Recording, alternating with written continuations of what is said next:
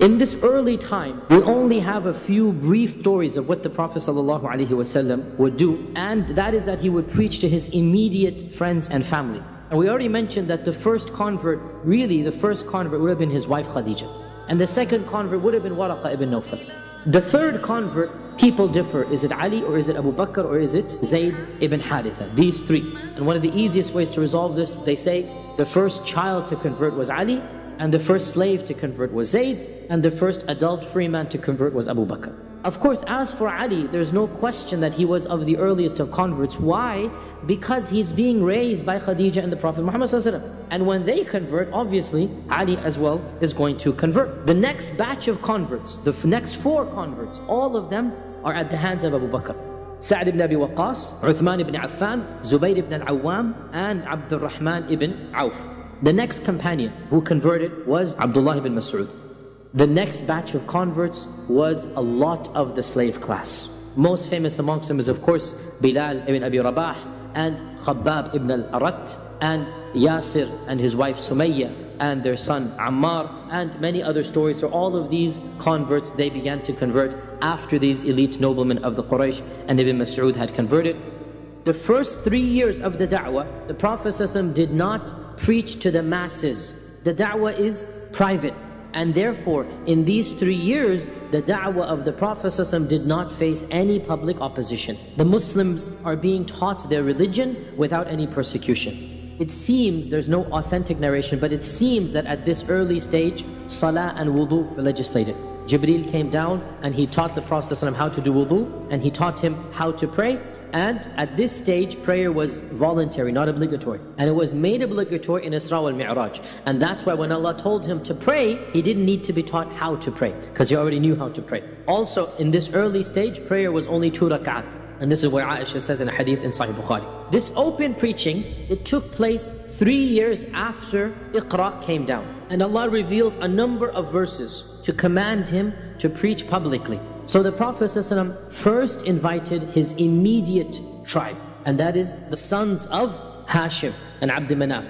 And this is of course his immediate uncles and aunts, and he invited them, it is said, to his own house. And he told Ali ibn Abi Talib, who was at that time a young boy, he told him to prepare a little bit of food and broth, some soup and a little bit of food. And they didn't have that much, they only had 1 leg of lamb. But he invited over 40 of their adults. Over 40 of the adults came, and the Prophet ﷺ was the first to eat, and he blessed it. And the reporter or the narrator says that even though the food was in 1 plate, all 40 of them ate to their fill as if they ate the entire plate themselves. This is one of the first miracles that is happening.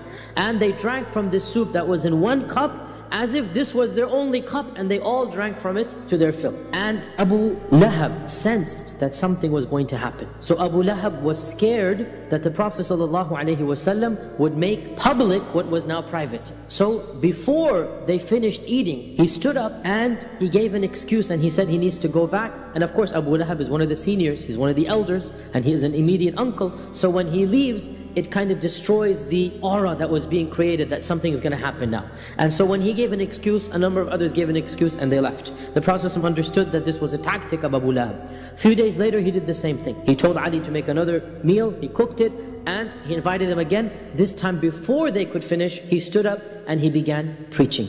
And he began by praising Allah subhanahu wa ta'ala, and then he said, O Bani Abdul Muttalib, O my fellow tribesmen, I do not know of any Arab before me who is coming to his people with a message that is better than what I am coming to you with. I'm coming to you with something that will give you your deen and your dunya, this world and the akhirah. I'm coming to you as a messenger from Allah subhanahu wa ta'ala, that if you leave your idolatry and you turn to Him, then Allah will give you all the good of this world and give you the Jannah in the next. And he went on preaching and preaching. Abu Lahab became irritated at this. He said to the people around the Prophet ﷺ that this seems to be an unworthy message. We have our ways and the ways of our forefathers, and who does this young man think he is to come and oppose the ways of our forefathers? And he was the only one who was harsh. The rest of his uncles and aunts took the message not that seriously. It is said in one of the source books, Ali stood up and said, O Messenger of Allah, I will help you.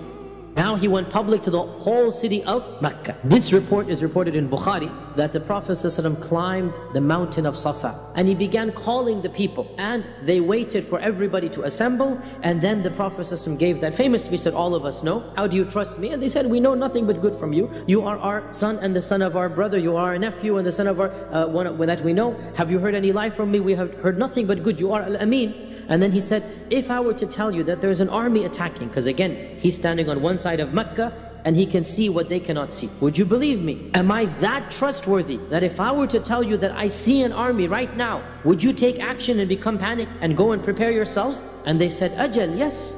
Ma jarrabna alayka al-kadhib. We never heard you ever say a lie. And so here is when the Prophet said, then know therefore that I am a warner sent by Allah to proclaim the coming of a severe punishment on the Day of Judgment, unless you turn to Him and leave your idolatry. Save yourselves from the fire of hell, I will not be able to help you. O Bani Murra ibn Ka'b, save yourselves from the fire of hell. O Bani Abd Manaf, O Bani Abdul Muttalib. And he began with the furthest tribe that was related to him, and he worked his way inward.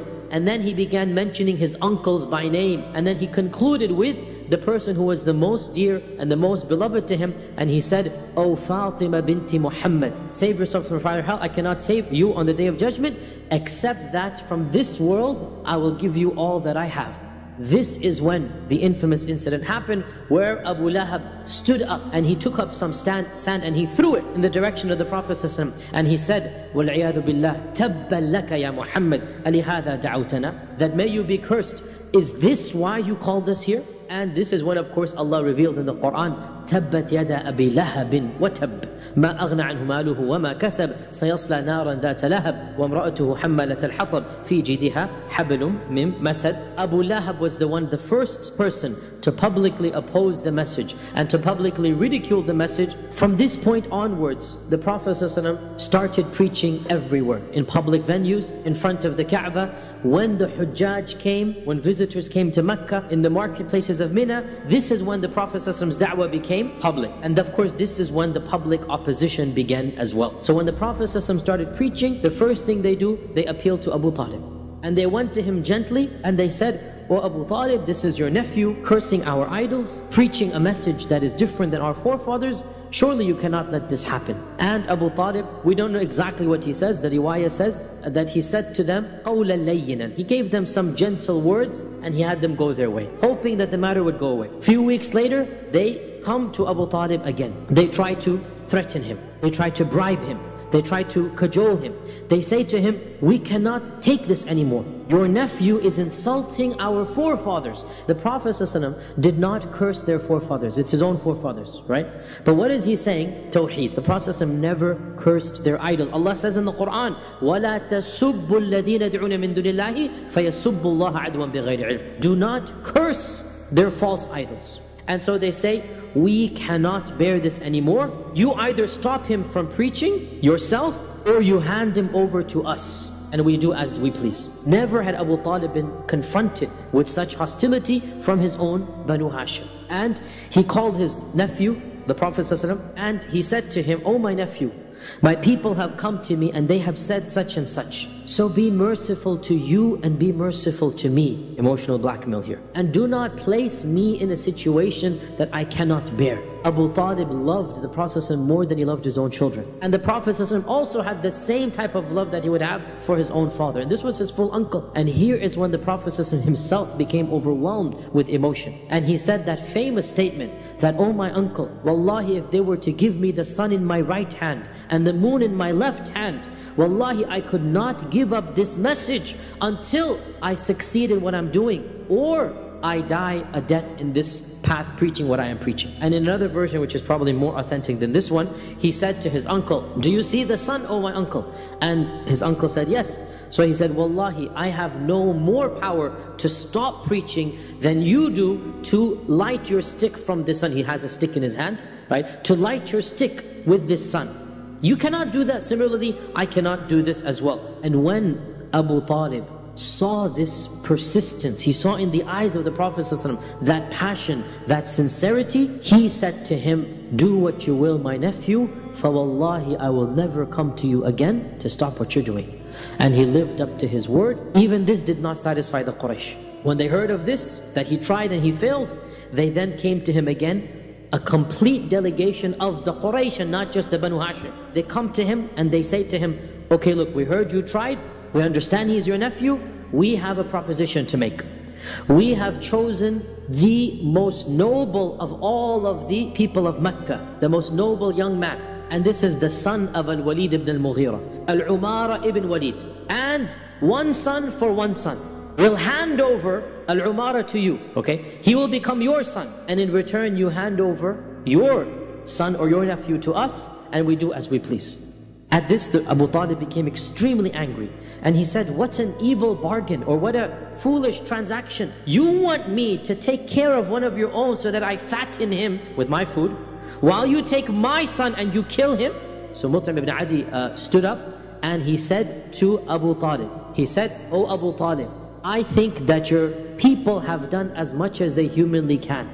You need to accept one of these offers now." And this was literally, you can say, Abu Talib versus all of the people of Mecca. And so Abu Talib takes on a bravery that is wallahi unbelievable. And he says to Mut'im directly, "O Mut'im, this is a plot that you have hatched. To stand up at this time and to publicly take sides, you had this plan from before." And then he says, and he threatens them, "Do as you please, I am not going to budge from my position." And Allah Azza wa Jal willed that the Quraysh back down.